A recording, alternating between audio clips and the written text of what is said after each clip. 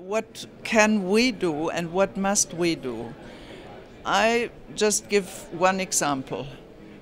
Now we have a big action to save the banking system, the financial system, and the world is mobilizing billions of US dollars. And I think we also should have, all of us, the political will to mobilize the billions that are needed to save the world from poverty, from hunger, from unemployment and climate change.